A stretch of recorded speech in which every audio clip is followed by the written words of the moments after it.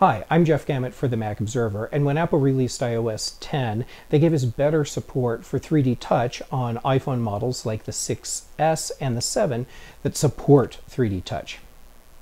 One of the places where you can see this in action is with the flashlight button in the Control Center. Follow along, I'm going to show you what you can do. Swipe up from the bottom of your screen to show the control panel, and then you can tap the flashlight button to turn it on or off.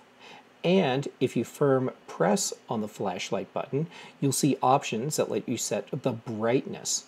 You can also firm press on the other buttons along the bottom of the control center. Unfortunately, you can't do the same with the buttons on the top. So if you're hoping to be able to choose a Wi-Fi network from here, that's not going to happen. Still, being able to use 3D Touch is a pretty awesome thing. I'm Jeff Gamet for the Mac Observer. Thanks for watching.